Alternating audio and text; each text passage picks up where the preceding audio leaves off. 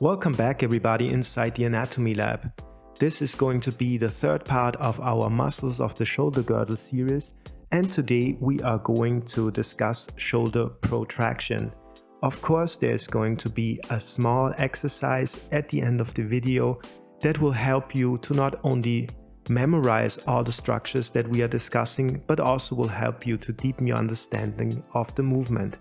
To understand protraction, I peeled away all the muscle layers that you have a clear view of the bones, and it's a pretty simple movement. It's just moving your shoulders forward while maintaining the plane.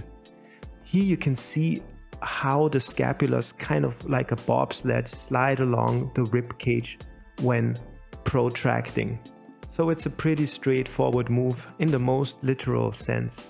When I did my research for this animation, I mostly came across pictures and animations with a lifted arm and a slightly winged out inferior tip of the scapula.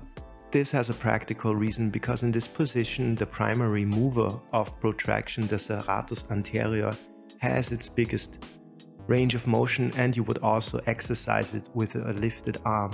Let's look at the serratus anterior.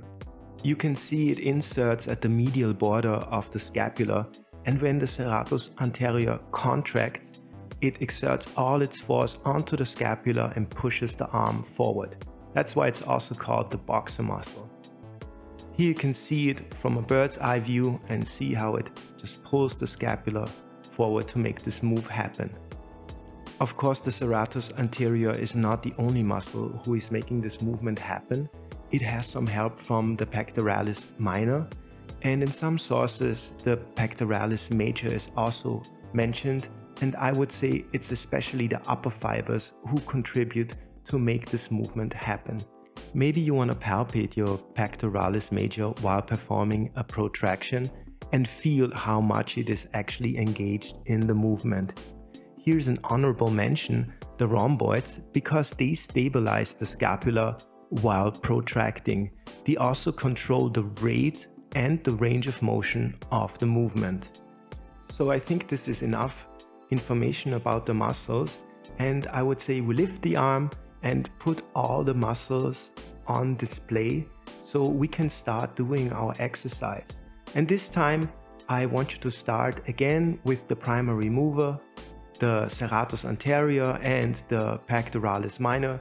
Just feel when you slowly protract your shoulders how the muscles engage in the movement. Maybe you want to palpate, as I said before, your pectoralis minor and major and feel the fibers. I also invite you to play around with the range of motion and with the placement of the arm. You can have them lifted like you see here, or you just drop your arms. Also, I want to invite you to play around with the rotation of your arms and see what this does to the range of motion of the protraction, and also what this does to the scapula. In other words, just have fun with the movement and play around.